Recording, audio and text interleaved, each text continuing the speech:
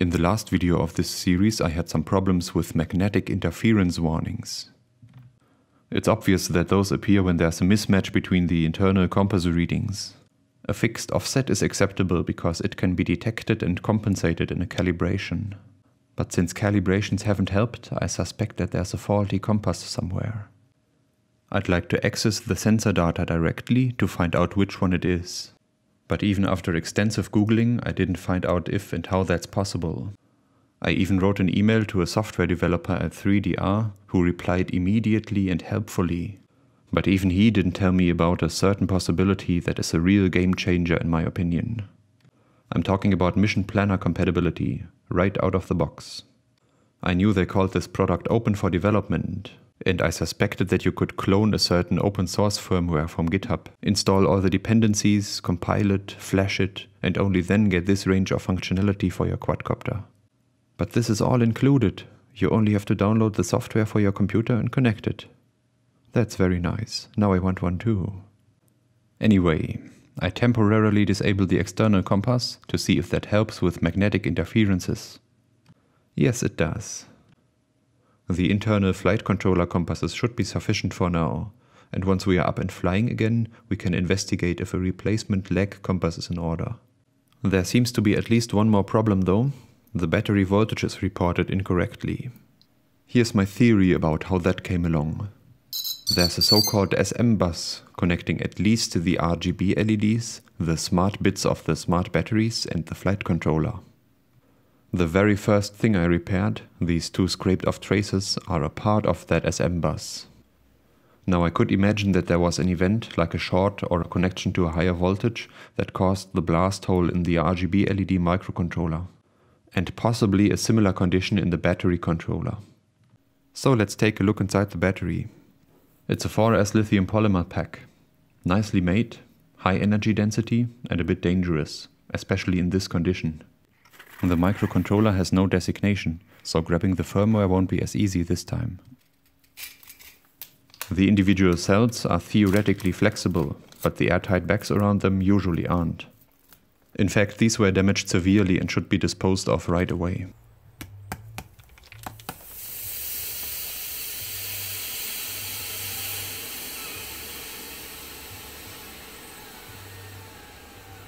Warms my heart. Chemically speaking, lithium ion and lithium polymer batteries are pretty much the same thing. Elastic pouches make the latter a lot lighter, which is the biggest difference. There's also very little metallic lithium in there, otherwise this reaction would be a lot more violent. Too bad. The heat is on. But back to the matter at hand. I didn't find anything repairable, but there are a couple of options. I can simulate a working 4-cell pack with 18650 cells and investigate further. I can also replace the lithium polymer pack and have a new enclosure 3D printed, because there's not much left of the one that was involved in the crash. But those are possibilities for the future, like the setup of a generic gimbal I've been thinking about. For now we can equip an undamaged battery and take care of the final problem before takeoff. One of the motors wasn't spinning, even though the PWM control signal was present. I immediately suspected the other Atmel microcontroller that hadn't been replaced yet. And sure enough, one of its outputs to a MOSFET was permanently high and it refused to talk to the programmer. As it had worked before, I wanted to copy over the firmware from another working one, but strangely, a lock bit had been set on the motor driver microcontrollers. That way, nothing can be downloaded. But no worries. They are just using the infamous Simon K brushless DC motor driver software anyway. So to program a new motor microcontroller, you can just download the repository, set up a couple of prerequisites like the AVR ASM compiler and AVR dude, execute make program solo, and be grateful for open source.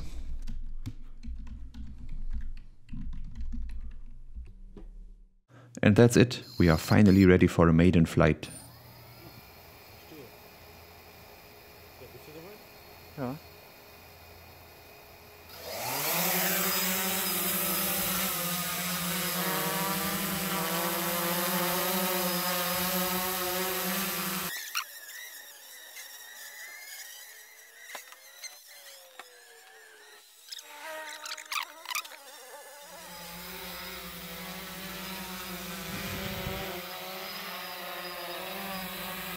But this was just a repair video. Better flying footage will soon come from the owner. I'll link his YouTube channel in the description.